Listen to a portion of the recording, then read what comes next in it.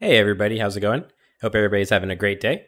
Today we're going to be looking at how to set up Saml authentication for remote access VPN in a checkpoint environment. And so a quick note, this has been available for a bit of time now on R80.40. For this demonstration, I'll be doing the configuration on R81 as we have had further Azure AD integrations in R81, and so it actually makes it significantly easier, and you don't have to do a couple of kind of workaround steps that were required in 80.40. And before we get started, I'll be going ahead and dropping the relevant SKs in the comments below. And without further ado, let's go ahead and jump into it. So the first things first, for us to set up the Azure AD, to pull in the Azure AD environment into the Checkpoint Smart Console, we're going to have to go ahead and create ourselves an enterprise application. And so to do that, let's go ahead and, excuse me, navigate to Azure Active Directory from within your Azure environment. And go ahead and navigate to Enterprise Applications over here on the left. Okay, I have a couple of stuff here already created, just doing some testing, but let's go ahead and create a new application. All right, and for from this section here, let's go to create your own application. And we're going to do non-gallery, which by default is the radio button that's selected. I'm just going to call this Azure CP. You can name it really anything you want, doesn't matter. All right, the application has been added successfully. So the first thing we want to do really quick is we want to go ahead and grant it some additional API permissions. And so to do that, let's go ahead and navigate to back to our Azure AD default directory. And we're going to change from enterprise applications now to app registrations. Okay. And so, but by default, you're not the owner of the application that you just created. So you're going to have to navigate to all applications here. And we can see Azure CP has now popped up. And if you guys, for whatever reason, want to have it in that owners section, you can simply navigate over to this left-hand side here and just add yourself as an owner, and then it'll show up there. Okay. And so let's go ahead and configure the API permissions. So let's go ahead and add this permission here. It's going to be Microsoft Graph. And it's going to be an application permission. And it's going to be three specific ones that we need. It's going to be device.readAll. So scroll down here. Okay. And it's going to be group read all. So let's go to group read all. And the last one's going to be user read all.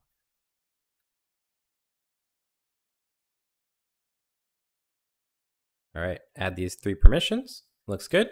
And then we also have to grant admin consent for your Azure AD. So go ahead and click on yes.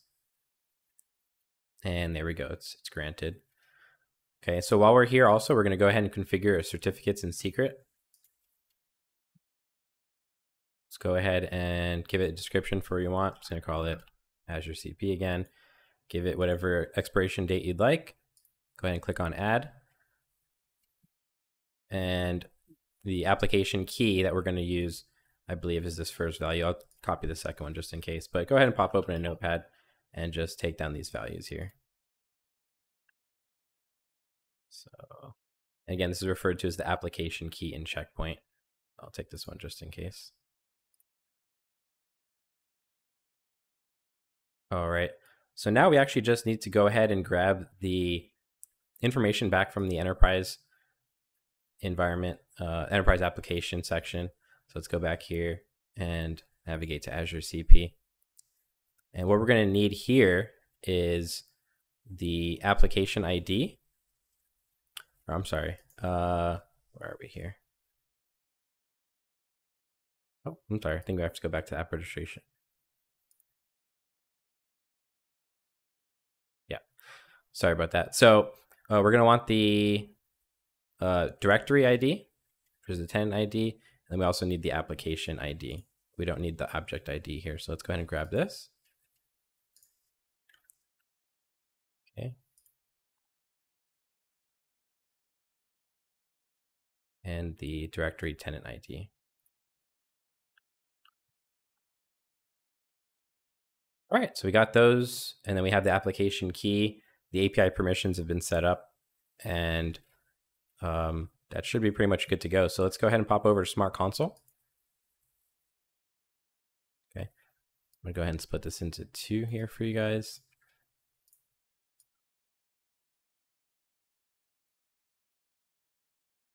And we can see here, I already have this one set up, but we'll go ahead and configure a new one. Go to, it's going to be Azure AD. So you can go new, more, and then user/identity, and then Azure AD. So I call this Azure CP. And we'll go ahead and take that app ID.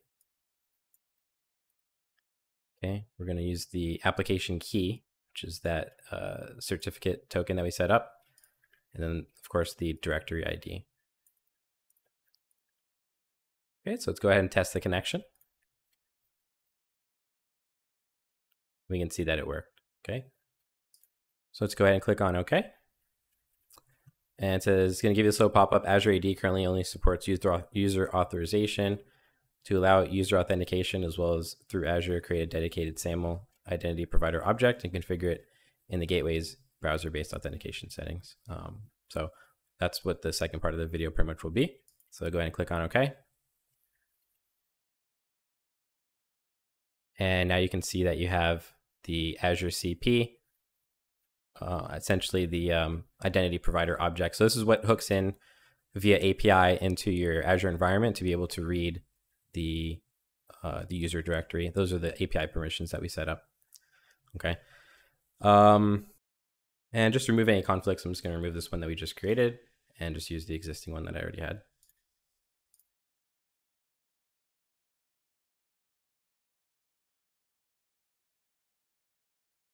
All right. Now, let's go ahead and move on. So for the second part, we're going to have to create the SAML authentication object, which is going to be located here under identity provider, under the user and identity section. You can see I have a couple here already created, but we'll walk through, of course, creating a new one as well. All right, so now let's go ahead and pop back over to our Azure AD environment. And we're going to go ahead and pop back over to Enterprise Applications. And we're going to go ahead and create a new application. We want to change single sign-on from all to SAML. And then from here, just essentially you can pretty much use any of them, but let's go ahead and use the correct one here, which is Checkpoint Remote Secure Access VPN. Okay. Go ahead and click on Create.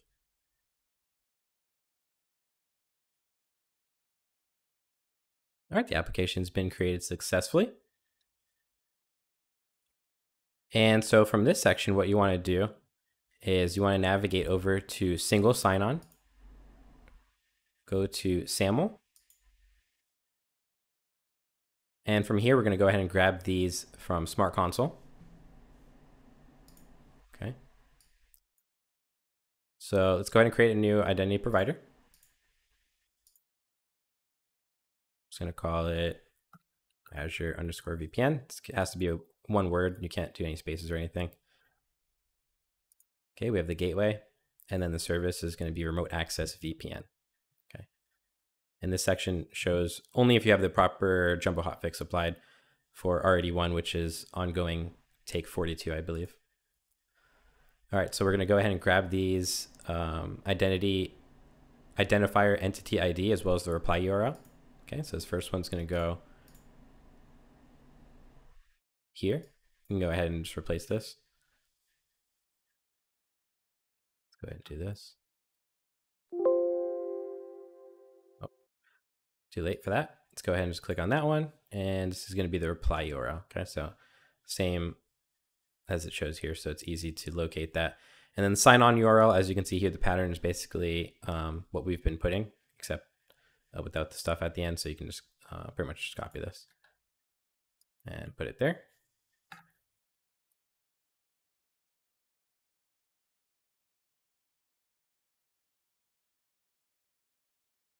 All right, so now that the SSO sign-on configuration was saved successfully, now let's go ahead and close this. And what we're going to want to do is, and don't be worried, so it's not going to show the update here. Just go, you can refresh your page if you'd like. All right. Now what we want to go ahead and do is download this Federation Metadata XML. Click download. All right. And what you're going to want to do is we're going to want to pop back over here, and you're going to import that file here. Okay. All right, get the green check marks. Go ahead and click on OK. Let's go ahead and proceed with some additional configurations here. Users and groups, let's go ahead and add this. This test group I have is just a group that contains my user here. So of course, typically most case scenarios, you're going to use a group and not individually scope out each user. So let's go ahead and add that. Go ahead and assign it. Let's go ahead and pop back over here. What we want to do now is double click on the gateway object. All right, let's go ahead and navigate. So of course, first make sure you have IPsec VPN enabled. We'll go ahead and click on that. Let's go to, let's go to VPN clients, authentication. And so from here, you can go ahead and just add, I already have this created, but you can just click add new. Okay, you can just call this Azure VPN. You want to go ahead and click on add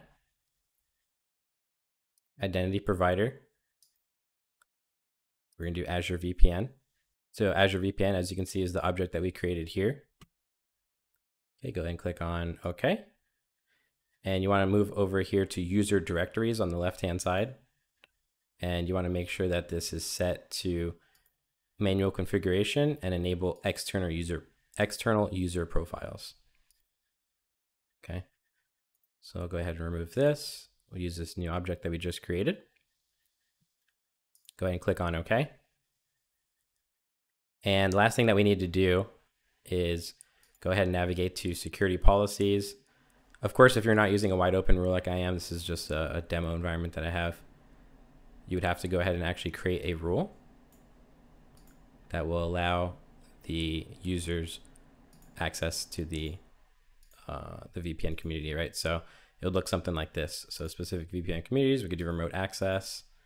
And then for the source, what we would need to do is actually create an access role that is using a user that is essentially able to be authenticated, right? So for that, we could click on here. We can go to, access role. You can call it Azure_access, something like that. Pop over to users, specific users and groups. And then you want to use your Azure IDP object that you created, which when we created in the beginning of the video is Azure CP. And you can just add, whichever group or users you want to add. Click on OK, and then have that as the source. And just call it Azure Access or something like that. Okay.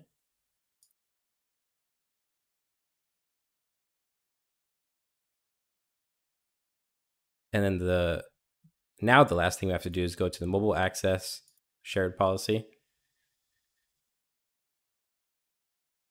Okay, you want to navigate to this section over here, the little green users icon. And you want to make sure you have a generic user profile here. If you don't, that's fine. Just go ahead and right click on this, go to next external user, new external user profile. And you could do match all users. And I already have one, but essentially it's going to pop up a box and you just have to click on OK. There's no other additional configuration that needs to be done. And then you'll have this generic user profile created. Just click on save and then close it. All right, and I know I've said 2 times already that's the last thing that we had to do, but I can assure you this is the actual last thing. I did forget, we do have to go ahead and copy over the script that will be located in one of the SKs that I linked below onto the management server and execute it. And so I have WinSCP already loaded up here, and I have my script already downloaded locally to my machine. So I'm going to go ahead and start a new session here with the SCP protocol over to my management server.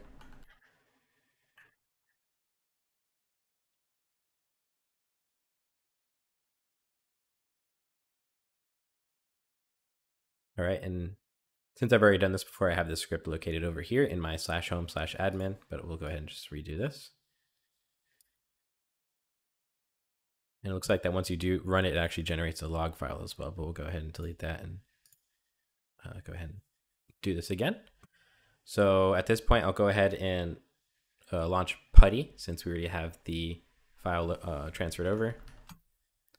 So we'll do same thing.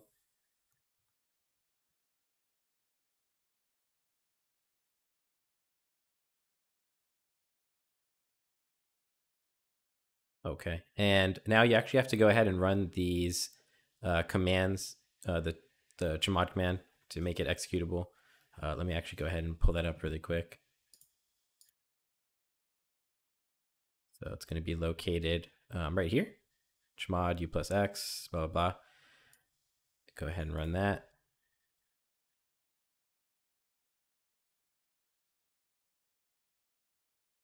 Okay, and then we want to run this script with the argument of number 1. So let's go ahead and do that.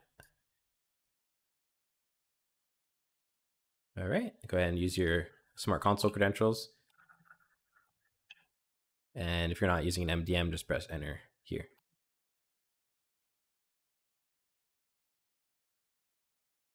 All right, and that's it.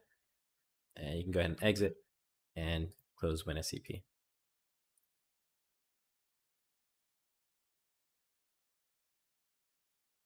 All right, and now all we need to do is just go ahead and install policy.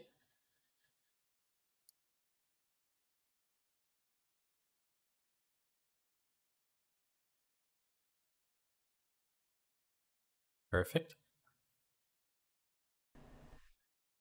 All right, and that should be all the configuration that's required. So let's go ahead and try to use the VPN.